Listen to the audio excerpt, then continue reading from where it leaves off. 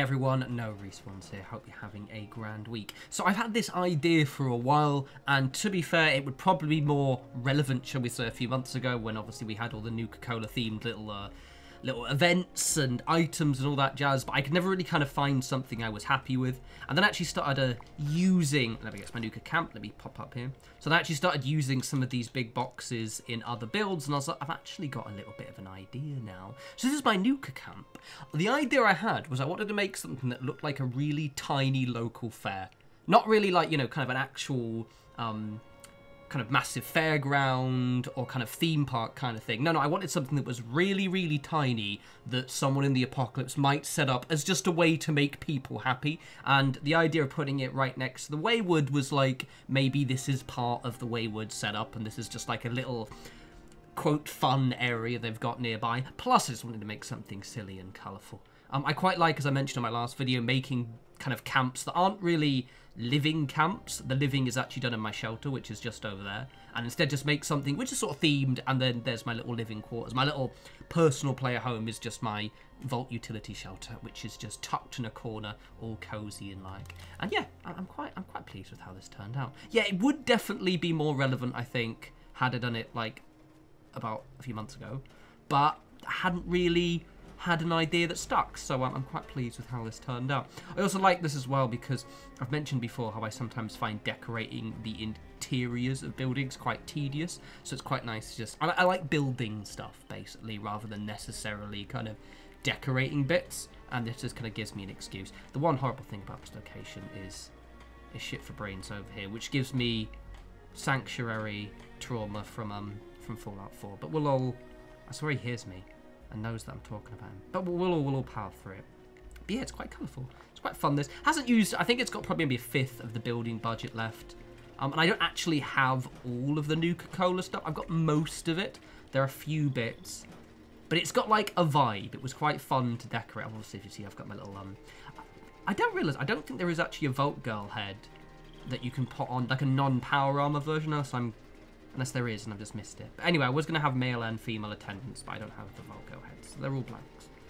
But it's just got a nice little vibe to it. It was quite fun. My big problem as well with 76 is I make all these kind of like fun, like multiplayer almost themed camps, and then I'm always playing on my private world. So I'm going to try and force myself to stop playing on my own because I'm such an antisocial shithead.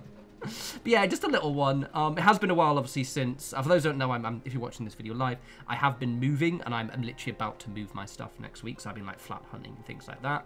So I haven't been able to make as many videos and a stream as much as I'd like, but I still like to jump in and remind you guys I exist, and soon the move will be finished. Just in time for when Starfield drops, which is actually going to be in a few weeks, and that should be grand, because my internet will set up, and I'll have absolutely loads of video ideas, which is going to be really, really cool. But yes, little bit of a small one. These bits are fun to make, and just as actually before I kind of get to the ending of the video, these Nuka Cola, like especially these square ones here, are absolutely amazing.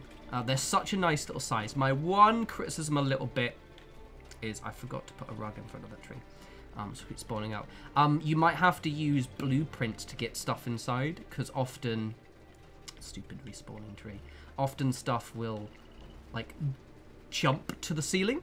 You know that thing where you try and place stuff under roofs and then it suddenly places on the roof? That will happen in those. But if you use blueprints, like blueprint and put a rug behind, you can place things quite easily.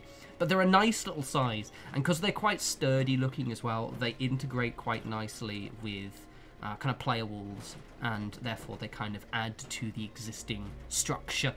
Basically, they make you look nice and reinforced. I've mixed feelings of these, but they do have a nice centipede. Actually, to ramble, I was initially on a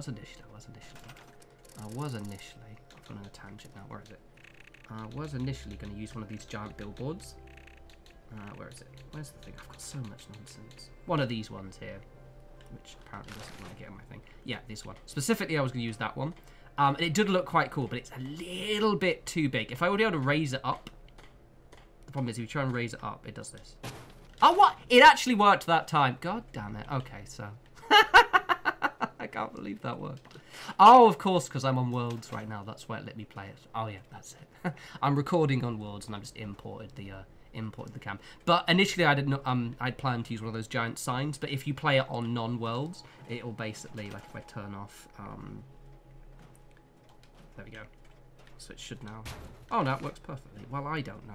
It was sinking into the ground before. Anywho, hope you guys like that. I like these little camps. This one was fun. This was fun. I usually gimmicky camps sometimes, like especially like the bowling alleys, the coffee shops. I tend to kind of get a little bit mixed feelings with them because of the fact that sometimes they're a little bit too gimmicky. I think because this one was made myself out of loads of little gubbins, it actually turned out quite well.